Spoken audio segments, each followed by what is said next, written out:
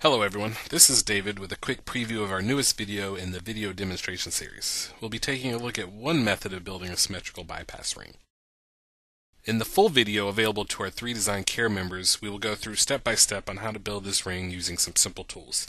We'll start with the ring size and a stone and build a bezel to that stone.